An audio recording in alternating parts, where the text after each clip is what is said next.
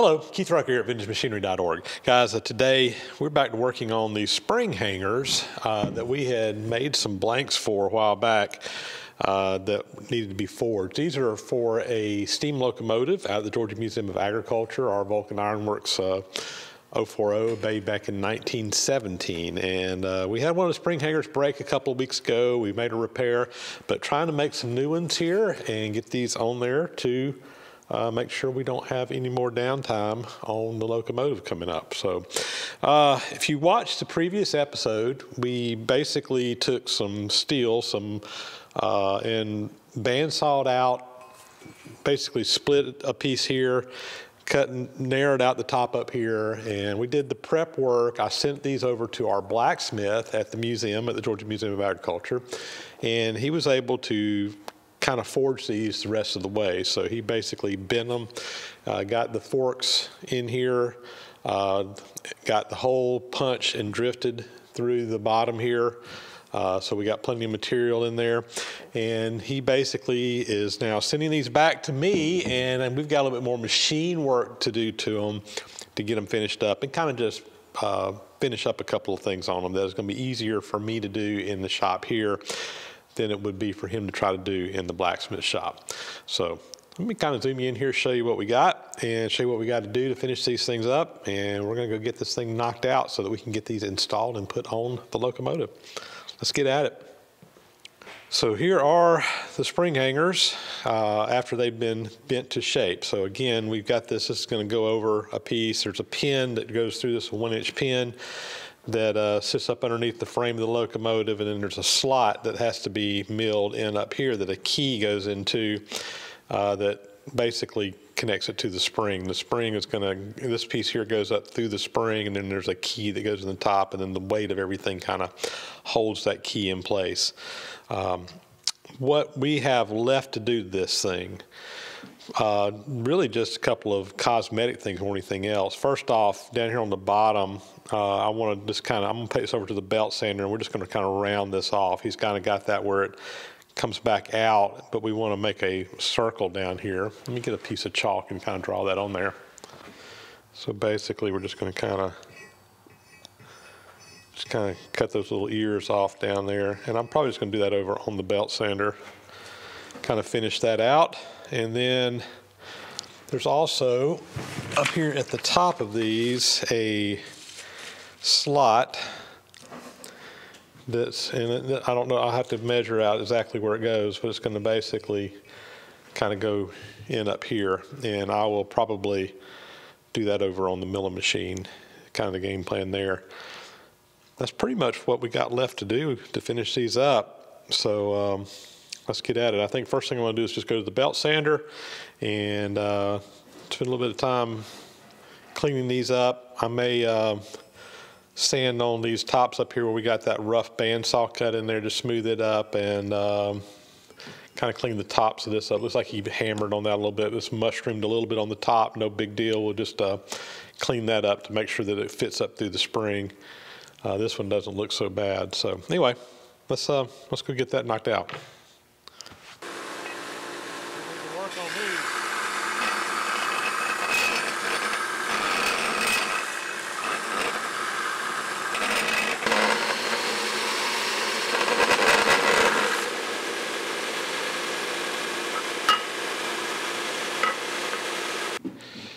All right, we've got those rounded over now. Looks a little bit better. Also just wire wheeled everything, got them cleaned up. Did a little polishing up here, just kind of cleaning up those rough bandsaw mark on the belt sander. Beveled over the tops. There was a little mushrooming up here on the top of one of these, so I cleaned that up a little bit. So just kind of overall went around these and cleaned them up, dressed them up a little bit, and make them look a little bit more appealing to the eye. Next, I think we need to get our slots cut up here for the key. Let me figure out how we're going to do that. We're going to do it over on the milling machine, but let me get my setup going and we'll get that knocked out. We've got this hanger over here in the vise at the milling machine. I've got it supported on a couple of parallels up underneath the bottom that will allow me to drill through the center without getting into them. That's supporting it here. And I've also got a machinist jack just up underneath it here, giving us some support so it's not flopping around.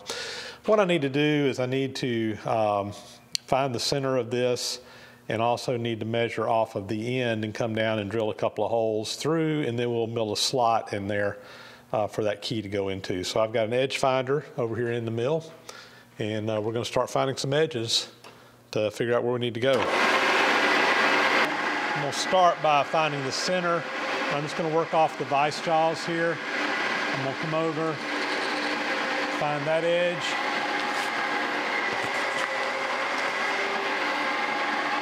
I'll zero my digital readout. Come find the other edge. And then I'll do the half function on that, which will put me in the center. So do half, select, and just dial in 0 on the digital readout.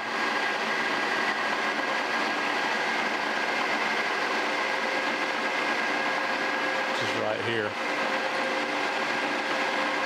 Now I need to find the edge down here on this side. So again, I'll come in, I'm gonna work off that end. That's my edge. I'm gonna zero my digital readout on that one. I'm gonna come in 250 thousandths to put it on the center of that edge finder, because that edge finder's a ½ inch around.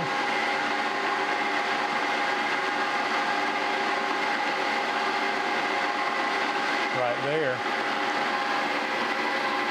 So now I can come over here and drill my 2 clear holes through there to go ahead and start indexing this in. So let me go ahead and get this set up to drill some holes.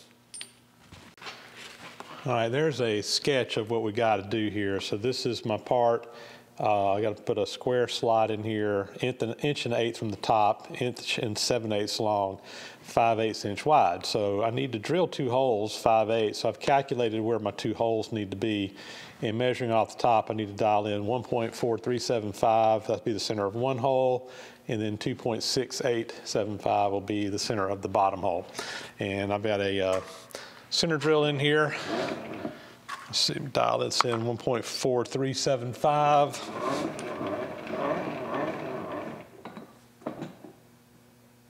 .375 right there. So that'll be my first hole. And I'm just spotting this with a center drill, guys. And I get a lot of comments from folks, oh, you don't need to use a center drill for that. You need to use a spotting drill for that. And you know, I understand what you're saying, and you're right in some regards here, but I'm also right. You shouldn't use a center drill to spot a hole if you drill the whole center in it. The center drill's got a little piece in the bottom, and then you come out to this angle that you put a center up on, and that is not a good way to start a hole for drilling. You want to just get a little spot in the bottom, but the angle on the bottom of this center drill is the same as on the bottom of a spotting drill. And as long as I'm just putting a little dimple in there, using this center drill to put a little dimple in there, I'm doing the exact same thing that you do with a spotting drill. So I know everybody says, oh, you don't need to do that, you don't need to do that. It's fine as long as that's all I'm doing is just putting a little dimple in there. I'm just getting a place for that drill bit to start. So it's okay. It's okay. It's okay. All right, let's get a drill in here. Drop my table down.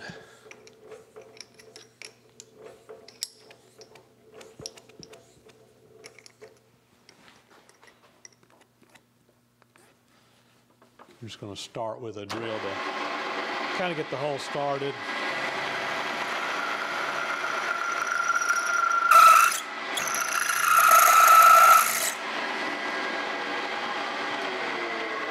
That's not good.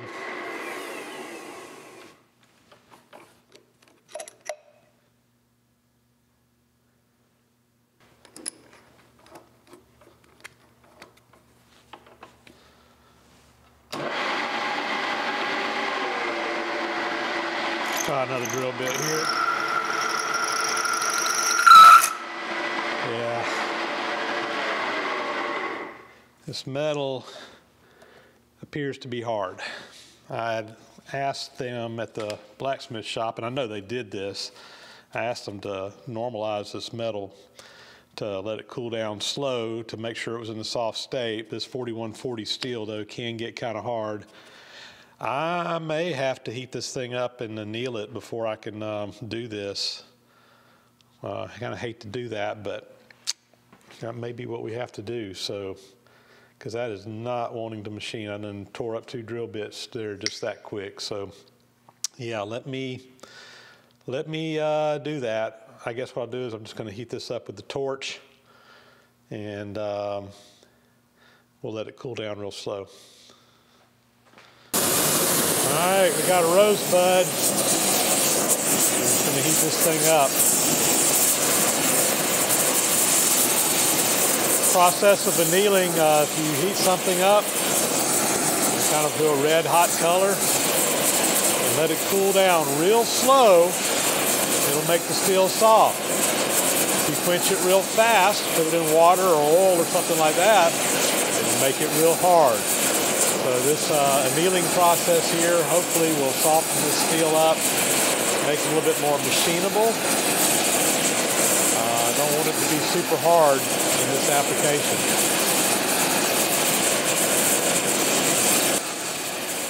Kind of got a polished surface part of that steel, and I can see it's already turning to like a blue color. You can kind of estimate the hardness of the steel by watching those colors of the rainbow go through that polished steel. It's kind of turning more of a straw color now. So it's heating up. We're going to take it up to a cherry red and let it cool down nice and slow.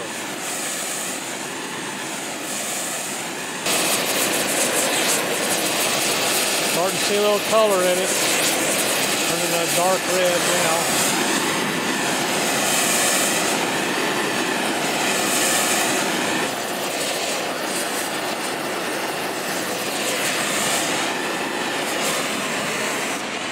All right, I think that is hot enough. I'm going to get this out of the vise over here in that blanket. We're just going to set it in here. I'm going to cover it up, and we'll just let it cool down. And I'm going to get that other one and do the same thing with it. Go ahead and get them both cooling down. Okay, we have let this thing anneal and cool back down. We're going to try this again. And that does appear to be drilling much, much better. Very good.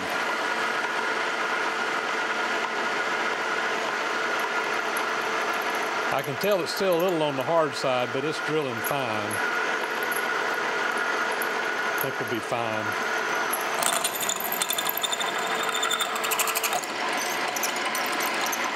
Okay. It's got one down. I'm going to go ahead and put a 5/8 inch drill in here.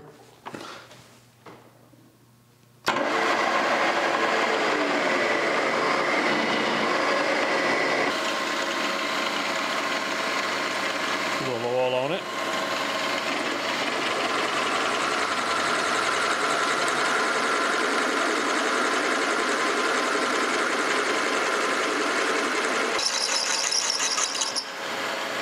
Okay.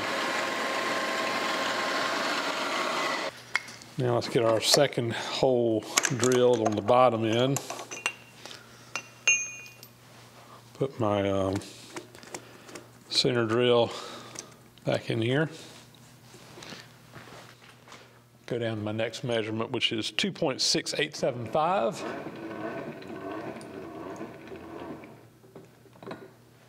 Six, 1, 2, 3, 5, 6, 7, 8, 7, 5, right there.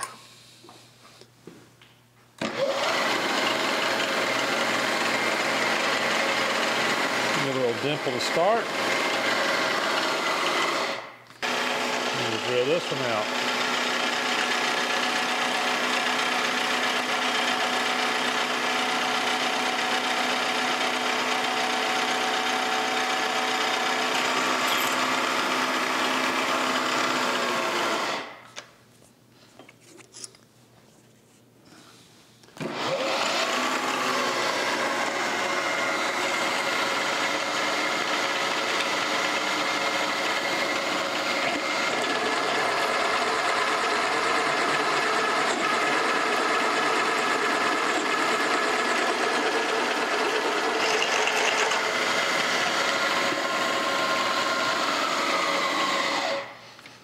Okay, now I need to mill out that area in between there. Let me get an end mill set up here and we'll get that done.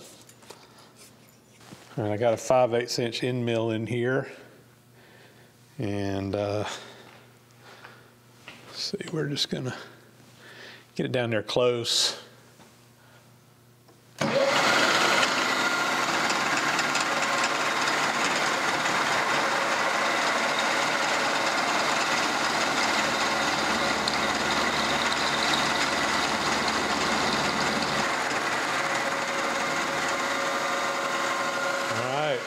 Continue on here.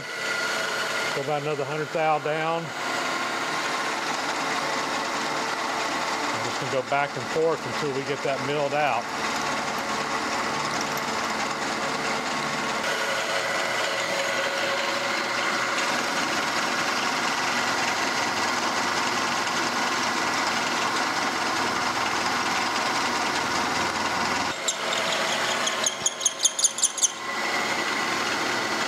I think we got it milled out there.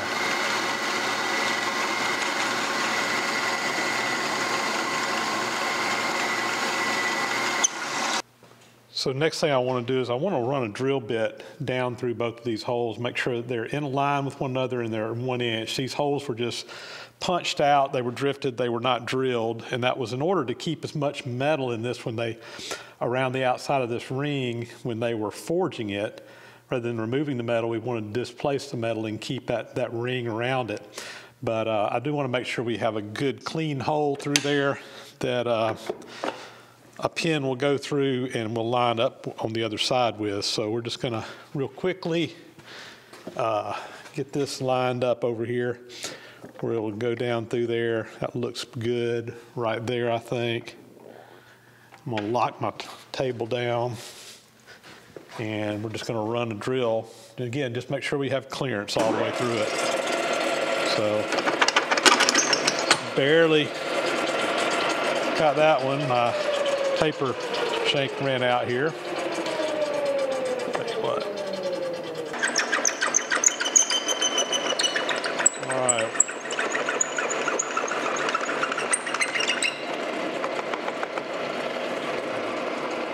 That should be lined up. I'm gonna have to get that drill out. It's not wanting to stay up in that taper good, but that did drill all the way through and should be clean that hole up and make sure they're properly aligned. That's all I was after here. Make sure a pin will go through it good.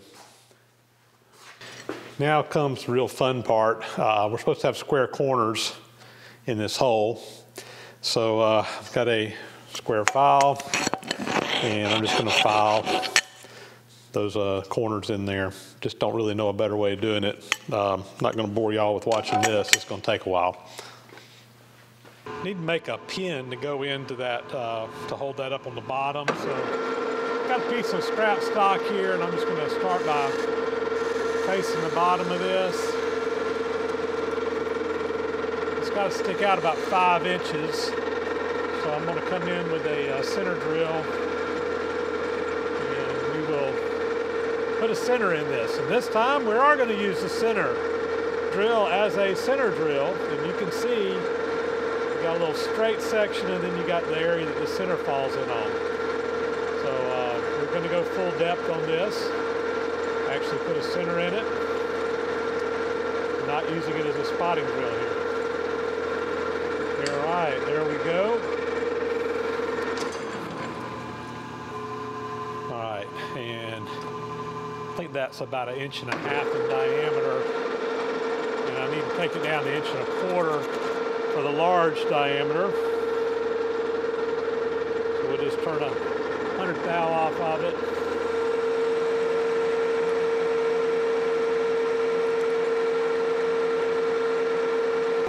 Get a diameter on this. We are at about 1 inch, 390 thousandths. Actually about 387, 388. Put that in my digital readout. 1.388. We need to take that down to 1.25 inches, 1.250. So let's dial another 100.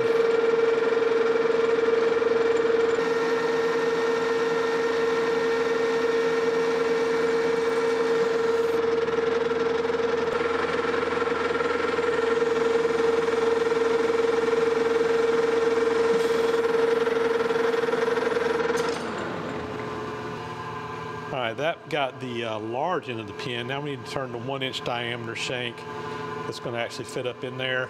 It needs to be 4 7/8 inches long, so I'm just going to touch off on the end and zero out my digital readout. Move my carriage down 4.875.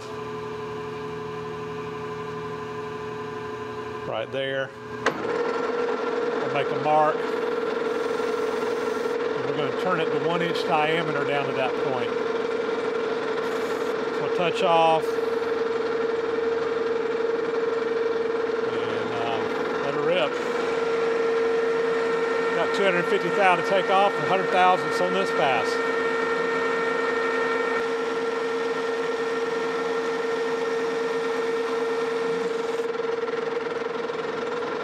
All right, take another 100.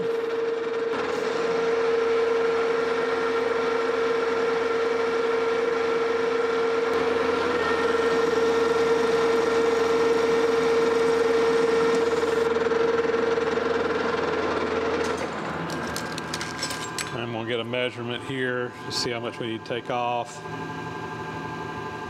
And we're going to take it right down to 1 inch on the digital readout. Let her go.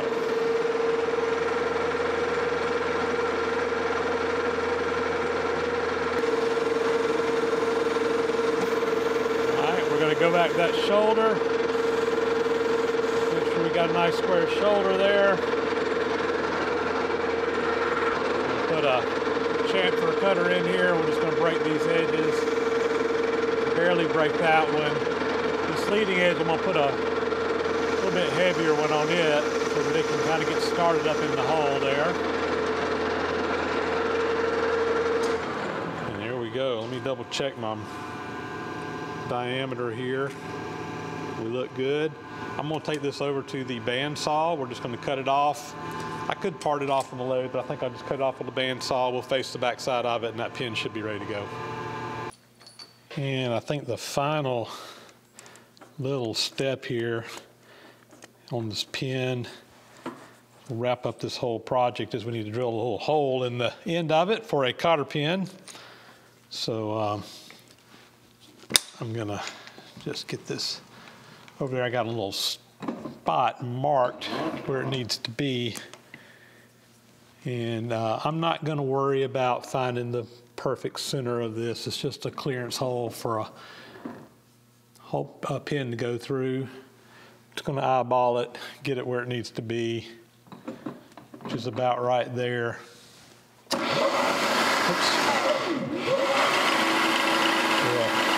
We'll use our center drill as a spot drill. It's okay. I promise it's okay. Whew, I know some of you guys are losing it right now. Every time I do it, I get all these comments about how I don't know what I'm doing. All right, it's okay.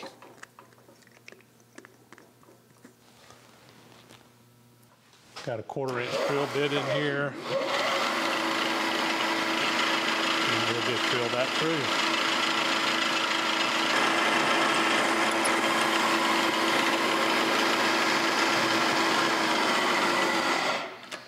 And that's got that one down. I got one more to do. I get that one done, and I think we're going to be done with this project. And here we go, guys. Our spring hangers, I think, are finished. I will note that I got the square corners filed into one of these. One of them I still have to do. I'm going to do that later on, but I need to get one of these on out to the museum so they can get it put on the locomotive. The other one we'll take care of sometime down the road when the train's in for doing some maintenance. We'll probably just go ahead and swap it out on the other side, just as preventative maintenance, because the other one hasn't broken yet. But we'll probably go ahead and replace it since I got a spare one here made. Pins are down here. Of course, we'll have to expand out those cotter pins once we get it in place on the locomotive, but these are ready to go, and I'm real happy with how they turned out. And just like that, this project is done. Spring hangers knocked out. I want to give a shout out and thank you to Greg Tucker, who's the blacksmith out at the Georgia Museum of Agriculture, who actually did the forging work on these. Unfortunately, we weren't able to get any of that on video. He was doing it while I was out of town. I actually was gone up to visit my parents for Thanksgiving. It was after Thanksgiving. It was a Saturday after Thanksgiving. That's when we had our family get together, and that was when he did this work out at the museum, so I was not able to get out there and get any video of it. But you can see the end results, and as always, Greg does a great job, and I appreciate his assistance on this project. And with that, guys, that is going to be a wrap. As always, thanks so much for watching. Please do subscribe to the channel if you haven't already. Those thumbs up and comments are always greatly appreciated. Hit that bell icon up there to get notifications when new videos are posted. And as always, a big, huge thank you to the supporters of the site who support through Patreon, PayPal, etc., as well as those who subscribe to the site. And guys, we'll catch you on the next video again. Thanks for watching.